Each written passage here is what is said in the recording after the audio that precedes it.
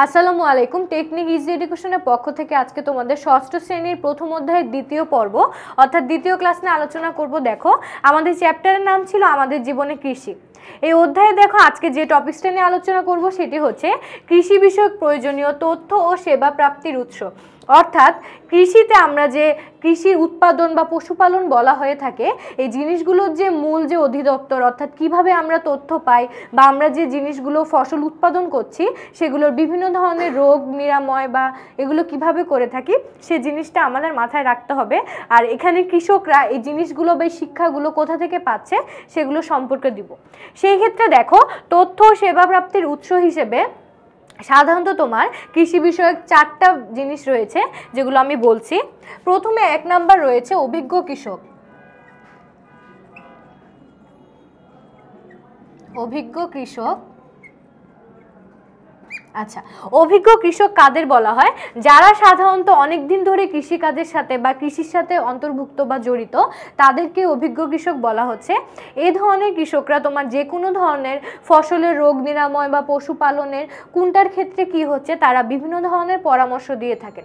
এছাড়া যারা বড় কর্মকর্তা থাকে অর্থাৎ তাদের যে নিয়ন্ত্রণ করে তারা কি করে, এই ধরনের অভিজ্ঞ কৃষকদের নিয়ে বিভিন্ন মাঠ পর্যায়ে যান বা বিভিন্ন ধরনের পরিচালনা করে থাকেন যে কাদের কোথায় সমস্যা বা কারা কি ধরনের সমস্যায় ভুগছে সেগুলো সমাধানের চেষ্টা করেন। একজন অভিজ্ঞ কৃষকই শুধুমাত্র পারে অন্যান্য কৃষকদের সহায়তা করতে। অর্থাৎ যারা নতুনভাবে কৃষি পর্যায়ে জড়িত হচ্ছে বা নতুনভাবে তাদের কৃষিকাজ শুরু করছে তারা অনেক বিষয়ে অনভিজ্ঞ থাকে।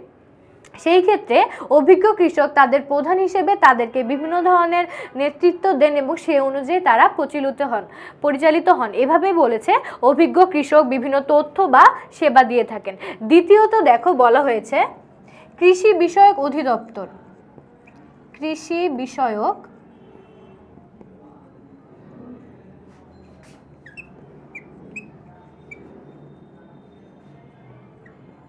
অধিদপ্তর।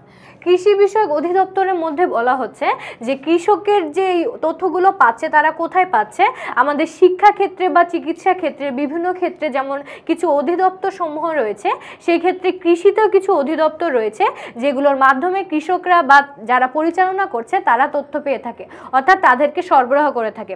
এই কৃষি বিষয়ক অধিদপ্তরগুলো কি করে, তারা বিভিন্ন লিফলেট বা বিভিন্ন ধরনের বই তারা ছাপায় যাতে কৃষকরা সেগুলো পড়ে উপকৃত হয় অর্থাৎ জানতে পারে। এবং কৃষি বিষয়ক এই অধিদপ্তরগুলো হচ্ছে মৎস্য চাষ অধিদপ্তর, ধান গবেষণা অধিদপ্তর, এরকম নির্দিষ্ট কৃষির ক্ষেত্রে নির্দিষ্ট অধিদপ্তর থাকে। সেই ক্ষেত্রে কৃষির আলাদা, পশুপালনের আলাদা, মৎস্য চাষের আলাদা হয়ে থাকে। তারা বিভিন্নভাবেও কৃষকদের বিভিন্ন তথ্য সরবরাহ করে থাকে। 3 নাম্বার দেখো বলছি স্থানীয় কৃষি অফিস। স্থানীয় কৃষি অফিস। স্থানীয় কৃষি অফিস বলতে কি বোঝাচ্ছে, অর্থাৎ প্রত্যেকটি অঞ্চলে, বাংলাদেশের প্রত্যেকটি অঞ্চলে একটি স্থানীয় কৃষি অফিস থাকে যে সেখানকার কর্মকর্তারা পরিবর্তন হলেও অফিসটি দীর্ঘস্থায়ী হয়। সেই স্থায়ী অফিসগুলোর কি যখন কোনো কৃষক বা যখন কোনো বড় ধরনের কর্মকর্তারা কোনো ধরনের সমস্যায় পড়ে যে এই অঞ্চলের ফলন ভালো হচ্ছে না বা ওই অঞ্চলে কীভাবে কৃষি সমৃদ্ধ আনা যায়, তখন তারা স্থানীয় অফিসের সাথে যোগাযোগ করে। অর্থাৎ স্থানীয় অফিসে যে কর্মকর্তারা থাকে তারা কি করে, তখন সেই স্থানটা পরিদর্শন করে এবং তাদেরকে বিভিন্ন ধরনের পরামর্শ দিয়ে থাকে যে এটা করলে ভালো হবে বা তাদেরকে বিভিন্ন ধরনের বই বা লিফলেট সরবরাহ করে থাকে। এছাড়াও স্থানীয় কৃষি অফিসগুলো কি করে, বিভিন্ন ধরনের গ্রাম্য মেলা বা বিভিন্ন ধরনের অনুষ্ঠানের আয়োজন করে যার মাধ্যমে কৃষকদের বাস্তবিক জ্ঞান প্রদান করা হয়। সেইখানে বিভিন্ন ধরনের কৃষি যন্ত্রপাতি আনা হয়, ফসল উৎপাদনের বিভিন্ন ফর্মুলা এগুলো দেখানো হয়। 4 নাম্বার দেখো বলা হচ্ছে কৃষি মেলা। কৃষি মেলা প্রত্যেকটি গ্রামে, বিশেষ করে ঢাকা বা শহর বলতে যেটা দেখো, শহরে কিন্তু মেলার প্রচলন কমে আসছে কিন্তু গ্রামে এখনও বিভিন্ন উৎসবে মেলা হয়ে থাকে, যেমন পহেলা বৈশাখে বা নতুন ধানের উৎসবে বা এক্ষেত্রে কৃষি মেলাও হয়ে থাকে।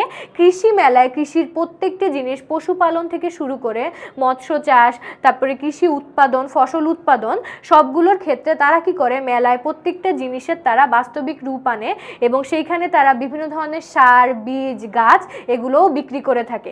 এক্ষেত্রে কি হয়, কৃষি মেলা যারা পরিদর্শনে দেয় তারা অনেক ধরনের বাস্তবিক জ্ঞান অর্জন করতে পারে এবং ওখান থেকে কিছু শিখে তারা কি করে পরবর্তীতে তারা যে জমিতে কাজ করে সেই জ্ঞানগুলো তারা কাজে লাগাতে পারে। এভাবে কৃষি বিষয়ক প্রয়োজনীয় তথ্য ও সেবা পেয়ে থাকে 4টি উপায়ে। এরপর দেখো বলা হয়েছে কৃষি শিক্ষা ও গবেষণা প্রতিষ্ঠান, অর্থাৎ বাংলাদেশে কৃষি শিক্ষায় কি কি গবেষণা প্রতিষ্ঠান তারা কিভাবে কাজ করছে। 1 নাম্বার দেখো কৃষি শিক্ষা। কৃষি শিক্ষা বলতে আমরা জানি ইতিমধ্যে আমাদের ক্লাসে 6, 7, 8-এ কৃষি শিক্ষা নামে একটি আলাদা বোর্ড বই প্রচলিত হয়েছে, যেটি সরকার আমাদের বিতরণ করছে। সেই বই থেকে কিন্তু আমরা কৃষির অনেক খুঁটিনাটি বিষয় সম্পর্কে জানতে পারি, যা আমাদের বাস্তবিক জীবনে বা পরবর্তীতে আমাদের ভবিষ্যতে আমরা কাজে লাগাতে পারবো। এভাবে কৃষি শিক্ষা এই কৃষি বইয়ের মাধ্যমেও আমরা অনেক কিছু জানছি। এছাড়াও তোমার টিভি বা বিভিন্ন প্রচার মাধ্যমে যেগুলোতে ইন্টারনেটে কৃষির অনেক বিষয় সম্পর্কে দেখানো হচ্ছে, যা থেকে আমরা কৃষির মাধ্যমে জ্ঞান নিতে পারি। দ্বিতীয়ত দেখা বলা হচ্ছে কৃষি গবেষণা প্রতিষ্ঠান।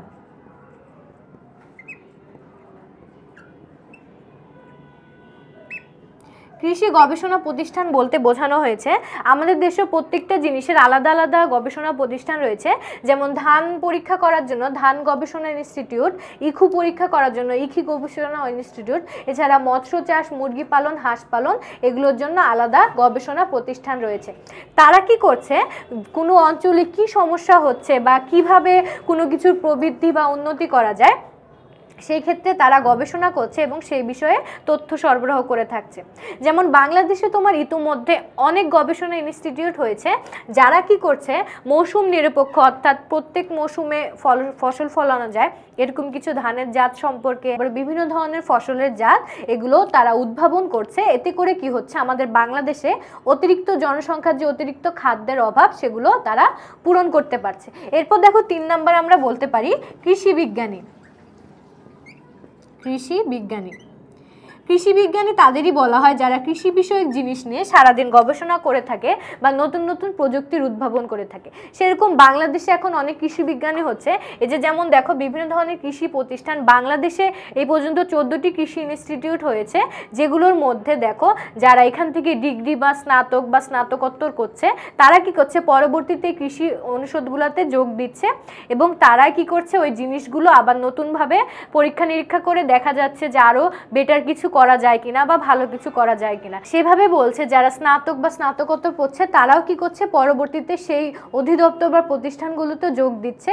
ফলে কি হচ্ছে, তারা আরও ভালোভাবে সেগুলো গবেষণা করছে।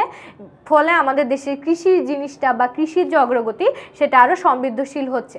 কৃষি বিজ্ঞানী তাদেরকেই বলা হচ্ছে যারা কৃষি বিষয়ক জিনিস নিয়ে গবেষণা করছে এবং কি করছে, প্রতিনিয়ত নতুন নতুন কোনো জাত উদ্ভাবন বা নতুন নতুন কিছু করছে। এই ক্ষেত্রে দেখো বাংলাদেশের যারা কৃষক তারাও কিন্তু এক ধরনের কৃষি বিজ্ঞানী।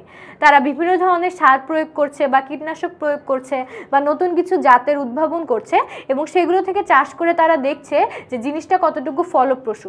তাই আমরা তাদেরকেও এক ধরনের কৃষি বিজ্ঞানী বলতে পারি।